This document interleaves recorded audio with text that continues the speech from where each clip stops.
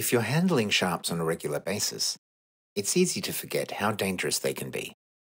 So in handling sharps, please remember the following. Never pick up or reach for a blade or needle directly with your hands, and that includes never reaching for a falling sharp. Always reach for the non-sharp end.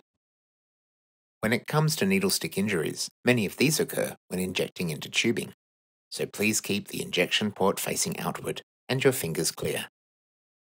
For disposable sharps, keep your sharps container readily available and within arm's reach. If you're only disposing of the needle itself, then use a special edge to pop it off and into the bin. And make sure the sharp only stays out in the environment as long as absolutely necessary. If an injury occurs, immediately wash and treat the site, then contact emergency using the SafeZone app. Remember, all sharps are designed to cut or pierce, and they do it very well. So stay sharp around sharps. And think safe, be safe, home safe.